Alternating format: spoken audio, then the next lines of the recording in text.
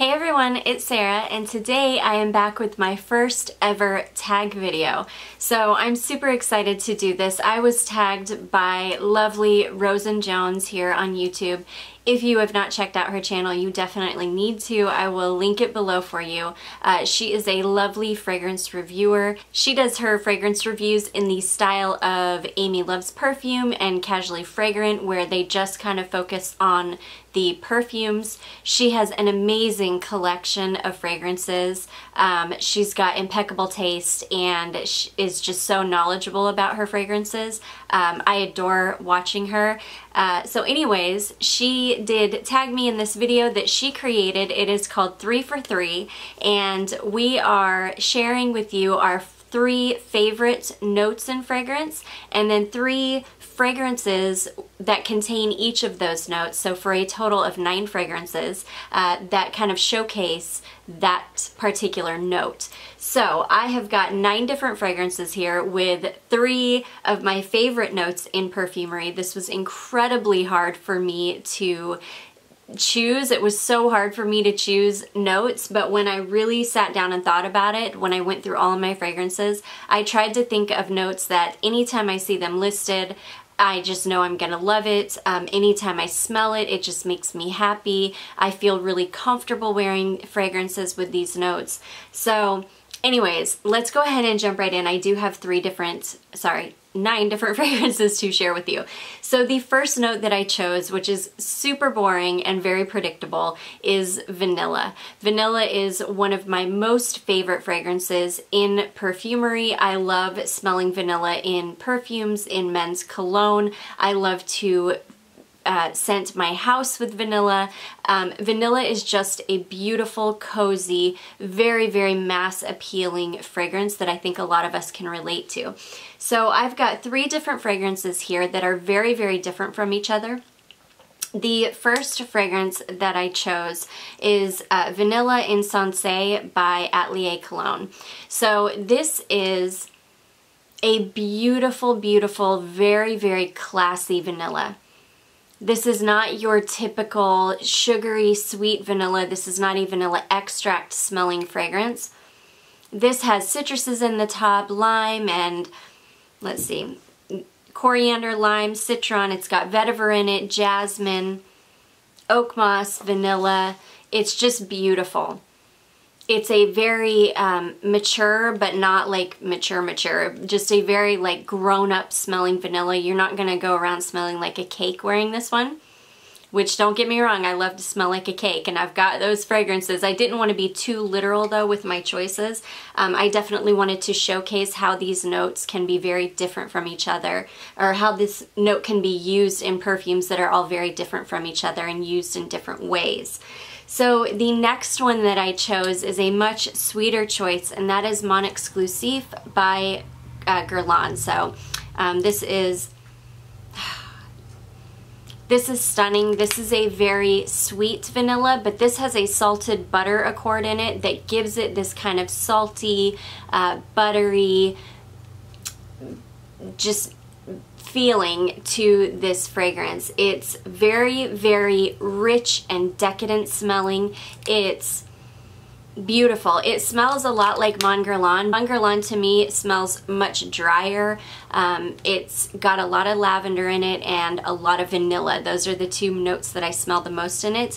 So if you replace the lavender with like a rich, sugary, salty butter accord, that's what you would get with Mon Exclusif. And I get a lot of people asking me that question, what is the difference?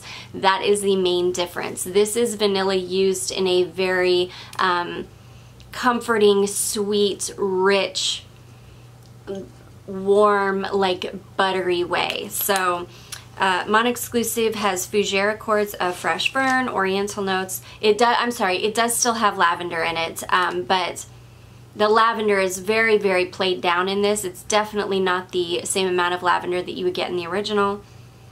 This is sandalwood. It's got caramel in it as well, which really just gives it a lot of richness.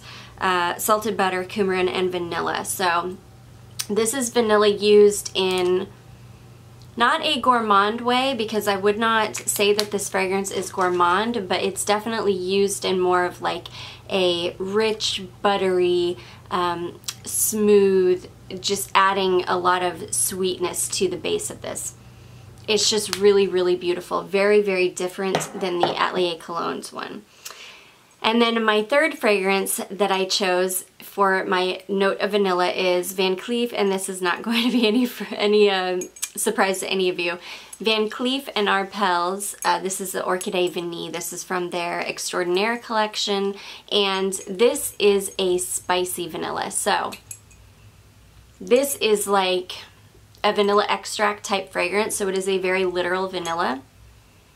But there is a lot going on in here. But to my nose, this is more of like a spicy vanilla. So this is mandarin orange, lychee, bitter almond, dark chocolate, rose, violet, vanilla, cedar, tonka bean, musk, and almond. Sorry. And vanilla orchid. This is beautiful. This is the most literal vanilla fragrance of the three that I chose. This is just beautiful. All of the notes in here really give a lot of like depth to the vanilla. It's definitely more of like a vanilla extract type smelling fragrance, but all of the other notes combined with the vanilla in this one really give this one a lot of depth. It gives it a lot of staying power on my skin. I know some of you have said that this doesn't last on your skin. I am lucky enough that this is one of the vanilla fragrances that really, really sticks with me, even though my skin eats up vanilla like crazy. I have really good luck with this one. But yeah, this is just a really, really beautiful, spicy vanilla extract type vanilla that is just stunning. So those are my three vanilla fragrances. The next note that I chose, and this was really, really hard because it was a real toss-up between this one and Frangipani, because I adore Frangipani in fragrance. But I think if I really had to choose one of these two flowers, I would choose this one, and it is Tuberose. So Tuberose is by far one of my favorite florals in fragrance. I just love the different ways that Tuberose can be used, the differences in fragrance that have, so many fragrances have tuberose in them, but some are very literal tuberose fragrances, some are just tuberose as kind of a background note. So I have three different fragrances here that I feel like really showcase the notes so well. The first one I want to talk about is Stella McCartney Pop. So Stella McCartney Pop is literally two notes, and it is synthetic tuberose and synthetic sandalwood. So this one, it's hard for me to smell this one out of the bottle because it doesn't have a cap that like holds the fragrance in there. But this is gorgeous. It is, you really, really smell the tuberose. It is a literal tuberose, but it's not a sweet tuberose. It's not a, sorry, it is a sweet tuberose. It's not a buttery tuberose. It's not an animalic tuberose. It's not indolic in any way. It's just a beautiful, fresh, crisp, sweet tuberose. And then combined with the sandalwood, it makes it kind of a woody fragrance. So it's like a woody tuberose fragrance. Two notes, stunning, stunning. I love this fragrance. It lasts really, really well on my skin, and it's just one of those fragrances that's really easy to just reach for and spray on. It can be worn any time of day. It's not going to be offensive to anybody. It could be worn any time of the year. It's just really, really beautiful, and this is just a really, really easy tuberose that I think a lot of people would enjoy. The second one that I want to talk about is definitely a straightforward, beautiful, buttery tuberose. I do not have a full bottle of this one yet, though this is one that I will be adding a full bottle to my collection at some point. And this is Rogue Perfumery, and which is available on Lucky Scent now or on their Etsy shop. But Rogue Perfumery, and this is Champs Lunaires, I think. This is gorgeous. This is a very literal buttery tuberose fragrance. These lids are so hard to get off. Oh my goodness, it's so good. So this is more of a traditional tuberose fragrance. This is very much focused and centered on the flower itself. So Champs Lunaires is white rose, pomelo, sandalwood, coconut milk, musk, tuberose, and it's a buttery tuberose. So again, this is not like indolic or animalic in any way. It's not a super sweet tuberose. It's more of a very smooth, creamy, buttery tuberose. It's just gorgeous. So, and that fragrance really is all about the tuberose. It highlights that one note. The third one that I want to talk about is Dolled Up from Layered, and this is a clone of Supreme Bouquet from YSL. So YSL's like their kind of exclusive line. I don't know, I'm not sure what it's called, but their like exclusive line has a fragrance called Supreme Bouquet. Dolled Up is a clone of that fragrance. This is a stunning, stunning tuberose. This has a lot going on in it though. It's not just solely tuberose, and this is not a buttery tuberose. This is more of a very straightforward, like you're smelling the flower. It's really, really beautiful. So this is tuberose, fruits, ylang ylang, jasmine, amber, patchouli, musk, pear, and pink pepper. And that's what it smells like a fruity tuberose fragrance. It's really, really beautiful. The tuberose isn't too overpowering in this, but is definitely present. Like, it's definitely one of the star notes of this fragrance. I just adore it. I love tuberose. I love the versatility of it. I love how different it can smell in different fragrances, and it's just definitely one of my top 3 notes of all time. Okay, and last but not least, this is not going to come as a surprise to anybody, but my third note that I would choose is definitely almond. Now, I had a hard time deciding between almond and pistachio. I love pistachio. I just don't think that I own enough fragrances with that as like a star note in it to have done a video on it. So I went ahead and went with almond because I love it equally. If I see almond listed in the notes of a fragrance, I'm quite sure I'm gonna love it. The first almond perfume that I want to talk about is Hypnotic Poison. So this is beautiful. This is a beautiful, powdery, sweet almond fragrance. This has anise in it, so a little bit of licorice. It's got some jasmine in it. It's just gorgeous. This is such a beautiful fragrance. So this is apricot, plum, coconut, tuberose, jasmine, lily of the valley, rose, Brazilian rosewood, caraway, sandalwood, almond, vanilla, and musk. And to my nose, almond really is the star of the show here. That's the first thing I smell when I smell it out of the bottle. When it dries down on my skin, it's really the star of the show. It's a beautiful, sweet, powdery almond, and I really, really love it. Okay, my second fragrance with an almond note in it that is gorgeous is Elie Saab Girl of Now. So this fragrance actually has both almond and So this fragrance has both almond and pistachio in it. This note is it's a tie for me as to whether it's an almond or an orange blossom fragrance. Both notes are equally present. Neither overpowers the other. You can smell them very, very equally, but I love this. The almond in this is beautiful. This has almond and almond milk in it, and like I say, as well as the pistachio with a heavy, heavy orange blossom. It's really, really stunning. The almond is very, very present. It's sweet. It brings a grounding note to this so that it doesn't become overly sweet. To me, the almond in this keeps it from becoming cloying, because I feel like if the almond were not present in this, the almond and the pistachio, that this would be a very cloying fragrance. But because those two notes are there, it grounds this fragrance and keeps it from becoming overly sweet. This is a beautiful fragrance. It just creates a soft cloud around you, and I smell almond and orange blossom and pistachio all day long. Beautiful fragrance. Longevity on this one is fantastic, lasts forever on my skin. So that is Elie Sauve Girl of Now, my second almond note fragrance that I love. And the last one that I love that has almond in it is Acqua di Parma. This is the Blue Mediterraneo Mandorlo di Sicilia. So again, this is one that when I very first open it and smell it, and also on my skin, this dries down to almond. It's a very beautiful powdery almond fragrance. This one also has some anise in it, so it's definitely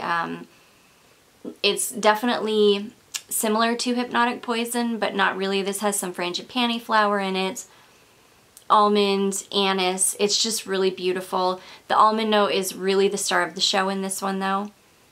It really dries down to be really, really beautiful and almond and anise heavy. It's stunning. So the almond in this one is more of a, it's not like a super powdery almond. It's like the almond is tempering the anise note in this so that the black licorice note, it doesn't get too overpowering.